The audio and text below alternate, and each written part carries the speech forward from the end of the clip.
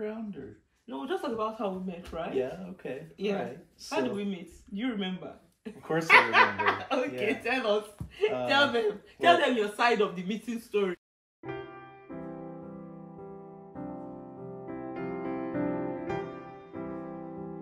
Hi guys, welcome back to my channel. I know that you guys like gist. So today I'm bringing you guys a different gist. We're not talking about study abroad, but if I did not come to study abroad, I wouldn't have met this wonderful man. So today we're going to be sharing the story of how we met. This gist you guys have been waiting, so you want to stay tuned. But before we go ahead to start the gist, hit the subscribe button so that you don't miss out when I post valuable content like this and study abroad related gist as well. Okay, so baby, can we get started now? I think so, yeah.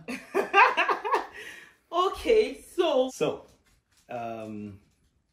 yeah, I was freshly out of a relationship that wasn't so good for me, and I started thinking it's time to get looking for the one, right? My partner in life. And you know, I had done a lot of personal reflection and work by that time to decide, you know, this is what I want in a partner.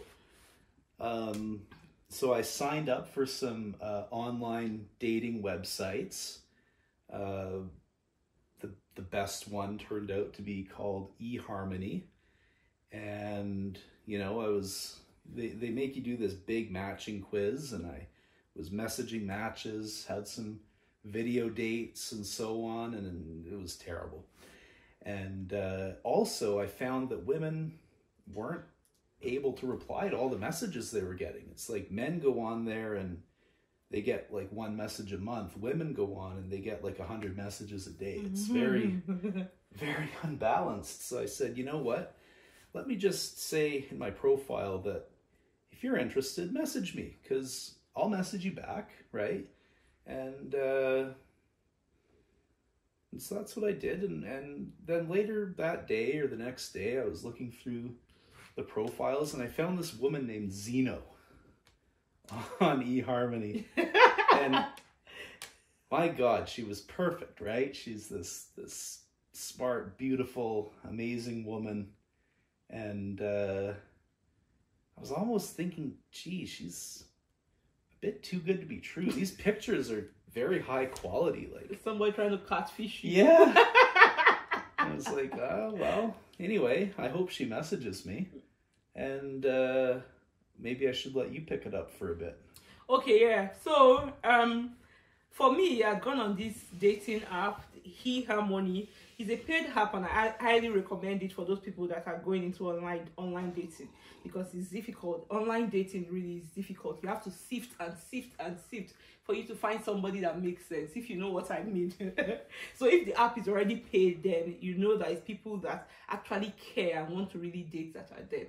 Anyways, that's by the way.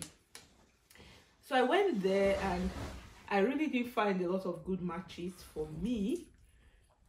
I know that I spoke to a few people, but some of them were looking for hookups. Some of them, I could already tell that this one is not the right match, because some people wanted, you know, they're very authoritative, right? They wanted to suppress the woman. That was what I got from the conversation. So I really didn't proceed with them. Anyways, on one day I was scrolling and I saw this handsome looking man, and the way the profile was, I'm like, oh, see man, no. So when I saw the profile, I read through the profile. There were two things that I noticed from the profile. First of all, I could tell the kind of person behind that profile, because he took his time to fill the entire profile. So I could tell that, okay, this person is a detailed person, somebody that took time to do this thing. It's very detailed. I could also tell that this person is interested in dating, because it's a lot of work for you to fill out that profile. So I could tell that, yeah, this person is interested in dating. When I saw him, I'm like, okay, should I message this person or not?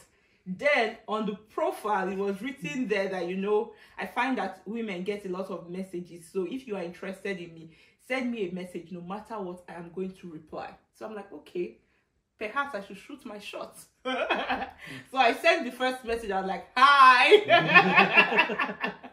And really, I got a response. So it was like at the end of when? 2020, yeah?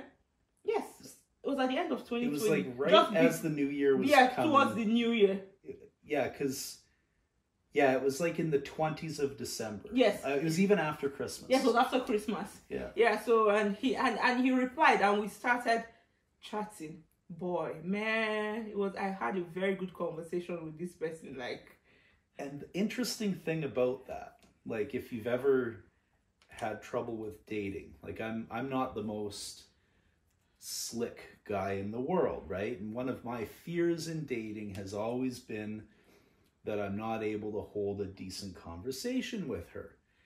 And what I learned when I started conversing with Zino was that when you have stuff to talk about and stuff that you both care about and are interested in and that you share, the conversation actually doesn't stop, because she'll say something and then what I say builds to it, and then she builds on it, and the conversation, it's like starting a fire. It just keeps going once you've started it, right? Yeah. That was a new experience for me, and I really, really enjoyed that. And then at some point you said, hey, why are we messaging on the app? We should message on the phone instead. Yeah, and then we moved to the phone, We moved to the phone.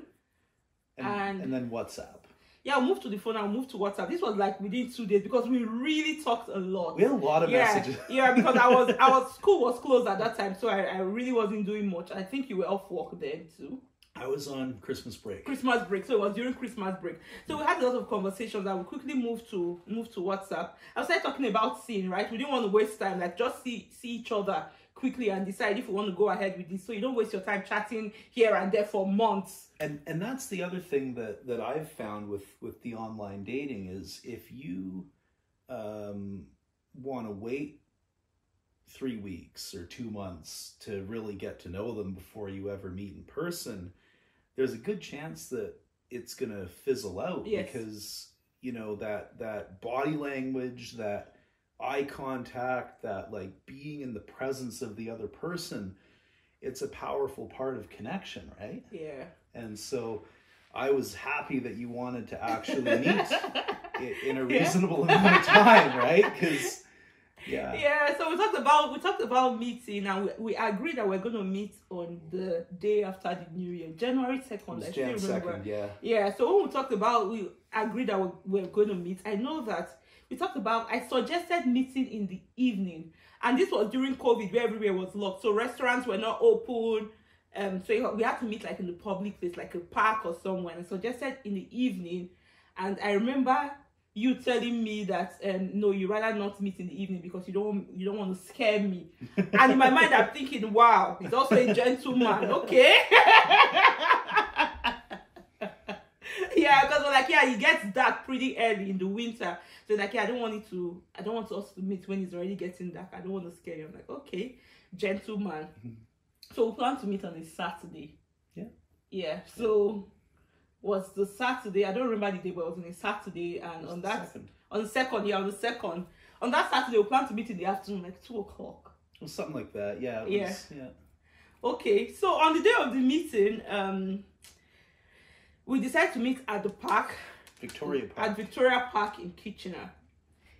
It was snowy, like that snowed the previous day. It was cold. If you know, that day temperature was like -15 or so. It was chilly. There's no way on a normal day I will agree to go to the park just because I'm looking for man. Because of man, I agreed to go and sit in the park on a winter day. Oh wow. In fact, I've never seen you spend so much time outside in winter since. Exactly, yeah, because it's not my thing, but I'm like, I'm going to give this a try. So I get to the park. I arrived before you. So I get to the park. I was sitting in my car waiting, and I was trying to scope the other cars to see who this person is. So I'd seen his picture. I know what he looks like, but I've not seen in person who this person is. And then he finally comes. I think you parked your car on the other side of me. Yeah. And then I signal you. And he comes and I see him. He brought sandwiches. He had drinks. He had a coffee. And he had this mat. And we got into the park and found a bench. And he cleaned the snow from the bench. Spread the mat on the seats. And he's like, seats. He comes also with a blanket and everything. I'm like, wow. I'm looking at this person. I'm like, is this person real? So gentle. Such a gentleman. The last thing that I could have happen is this incredible woman agrees to come meet with me to get to know me, and she freezes her butt off. It's terrible. So I thought, it's a park, it's beautiful, let's have a nice picnic. So I got nice sandwiches from Firehouse. The coffees, did I bring cream and sugar so you could do your own coffee, or how did that work? No, I think you brought me water, because before that meeting you had asked me if I wanted a coffee, and I think I said no. Oh. So you brought water and pop with the sandwiches. Oh, okay. Yeah, okay. but you had coffee for yourself. Oh, okay, yeah. And then it's like, a picnic blanket for the bench and a blanket to keep the lady warm. Yeah, it seemed like a good idea. Yeah, it was really good. It was really good. And the benefit of it is, we sat there and talked. We really talked. Like I've not talked to anybody like that with that kind of intensity and had that kind of deep conversations, trying to get to know somebody that I just met. We really had a lot to talk about, and it seemed like there was mutual interest there. So it felt really nice. Yeah. Looking into her eyes was incredible, and to this day, it's one of my favorite things. Chemistry I love. I'm gonna throw more light into that looking into eyes part. As a worry girl that I am, looking into eyes is not something that I'm used to. But when Paul started it, at first I thought that, okay, maybe this is an Oyibo person thing, right? So but then I realized that it's something that he likes to do and he enjoys doing. And since being with him, I've started doing it, like baby, look into my eyes. Like, Tony, if you want naked pretty side, like Tony, lay my hair. Anyways, so our picnic was so good. We had nice conversations, and while we were there, sitting there, this girl comes and interrupts us. Yeah, and she comes and like, oh my God, you guys look so good together. Do you mind if I take a picture of you? I'm like, by all means, go ahead. To me, I'm thinking, okay, God, is this a good sign? Are you trying to tell me something? Is this an angel telling me that this is the one? Anyway, she took this picture, and up to date, we have this picture in our bedroom to remind us of when we first met. Yeah, I love that picture. I love remembering that day. It was I had a really special time that day. And so then we finally started to get a bit cold, didn't we? Yes, and we decided that we're going to go in the car. Yeah, so we both went into my car. Yeah. And I started the car, turned up the heat, so that you would keep talking to me. Yeah, you turned up the heat, and you held my hand. Oh, yeah. I'm like, okay, this hand-holding business is also new to me, but okay, I have to be a gentle girl for this gentleman. Okay, so we held hands, and he looked into my eyes. I'm like, oh my God, such a sweet gentleman. Wow. And me that grand like this. But it was nice. I'm gentle when it makes sense, but I can be assertive. You know, I can stand my ground if I need to, but this woman requires a gentle touch because she's a queen. Aw, baby. Okay, so I think after a while you had to go pee. That was what ended that date. Do you remember? Is that what ended the date? No way. No, I know it didn't. You know why? Why? because I didn't want to tell you that I had to pee, because I didn't want to sound like I was asking to go to your place or anything. Okay. So we ended it was like getting dark. It was like 5, 6 o'clock. Yeah, I think I lost track of time that day. And I you was had having fun. Didn't you have someone watching Somto? Yes, we were Somto on that day. I don't remember. I either had him watching Somto or he was with one of my relatives. Yeah. But yeah, you kind of had to get back to it. Yeah. And personally, I didn't care because I can drive any time of the day. I don't. And we were in different cities, by the way, right? Yeah, it was an hour and a half cities. drive between us. Yeah. And I was like, not going to let an hour and a half stand between me and an opportunity like this, you know? Yeah. So I did it. And yeah, eventually we had to cut things.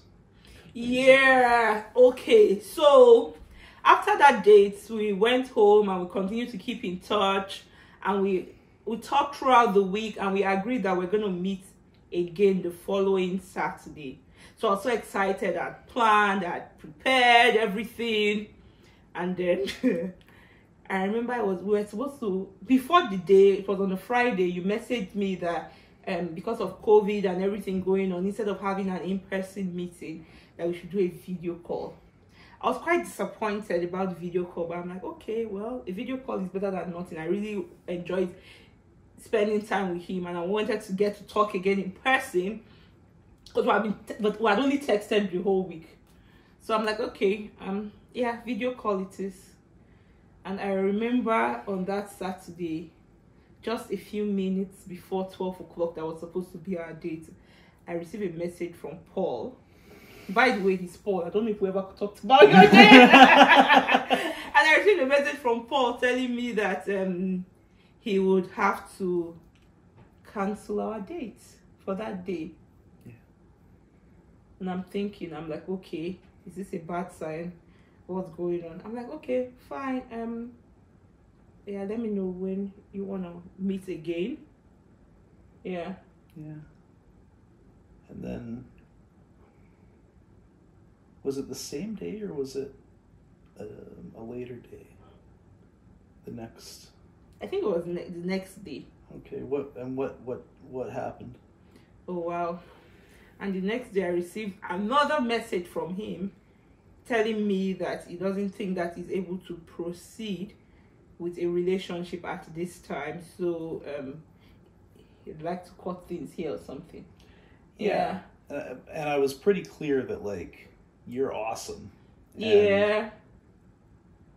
And what was going on for me was I was like, I'm a software consultant. I build software for a living, and I was on this crazy COVID related project, and it was high pressure. We were pulling a ton of hours, and I still hadn't sorted everything out in my mind after my previous relationship, it turned out. I thought I was ready to start dating, and I realized that I wasn't quite there yet. And I felt so bad, because on the one hand, I felt like I was letting an opportunity slip out of my hands. And I also felt that I was letting this wonderful person down. And I thought, well, you know, I'm going to take care of myself, and I'm going to do this, but I'm also not going to be, you know, rotten. I'm going to make it clear to her that, you know, this is nothing about you or us or anything. It's about me specifically. And that was really hard to do, actually. I was really disappointed, but... Well, on the flip side, I really appreciated that he got to me to tell me that, you know, at this point, I don't think I'm ready, because I'd rather have a man who is ready for this than coming in with all the things that he was dealing with at the time, and, you know, knowing fully well that he's not ready and breaking him. So, but or ghosting you. Exactly. Yeah. And that's what I was going to come to. So then the next thing was that it takes a lot from, especially in this dating world where you go online dating. A lot of people ghost people when they are not interested anymore. Instead of them to just tell you, they'll just ghost you. So I also appreciated the fact that he did not ghost me. Ghosting is when you just disappear without a trace. Yeah. So I appreciated that he didn't ghost me, and I felt like, okay, this is a decent, even though it happened, I'm like, okay, yeah, this is a decent man, and I appreciate him for letting me know. And that was, I'm not also telling you that, okay, can we be friends and keep in touch and whatnot, and you're like, yeah, you're open to that. But on the second thought, after the conversation, I'm like, no, I'm just gonna let everything go. There's no need to keep in touch, and that was it. And you blocked me on eHarmony. Yes, I went ahead and I blocked you. I went on here and I hit the block button, like, okay, block. This man's not going to look at my pictures.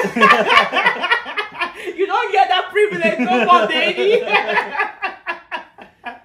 Like, obviously we're here. We're here, yeah. So what happened? What happens next after that? Well, you need to watch out for the second part of this video. We don't want to make this video too long, so watch out for the second part, and you would hear what happened and how this happened, that we're sitting here together and talking about this story. Okay, so don't forget, hit the subscribe button so that you don't miss out when we post the second part. Thank you for watching this video. I hope you enjoyed it and I hope you had fun. And remember that if you think that you want to be in a relationship with somebody from another race, you need to go abroad to achieve that. You know, there's no way I was going to end this video without saying that you need to go abroad to achieve that. So you can also find me on Instagram at Zino Jogo and Facebook at Zino Jogo. If you're a TikToker, you find me on TikTok too at Zino Jogo. Go and follow me on all my social media handles where you learn how to secure admissions, scholarships, and even study loans so that you can relocate abroad. Just imagine if I did not relocate to Canada. I will not be with this wonderful man today. How? Thank God I made the move when I did. Okay, so I'll see you guys in part 2 of this video. Bye. Say bye, baby. Bye, everybody.